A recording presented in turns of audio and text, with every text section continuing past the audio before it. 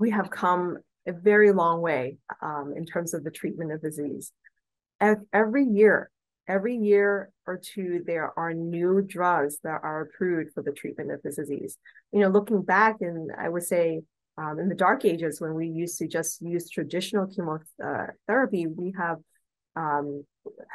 since then we have developed newer agents. After that came the novel agents like lenalidomide, bortezomib, these game-changing drugs, and then now we're using drugs that rope in the immune system to try to get rid of myeloma, such as the anti-CD38 antibodies, and more recently, the CAR T-cell therapies, T-cell engagers.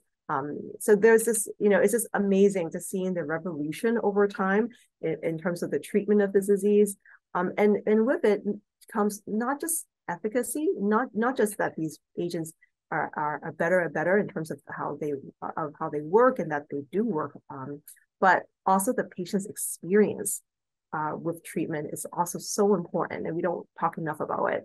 I mean, patients that are treated with traditional chemotherapy agents, it can be really difficult. And luckily, we have now these newer novel agents. We still have room for improvement. There's always room for improvement, but we have definitely come a long way, and that there's there's a lot to be proud of for that. But we still have more to do.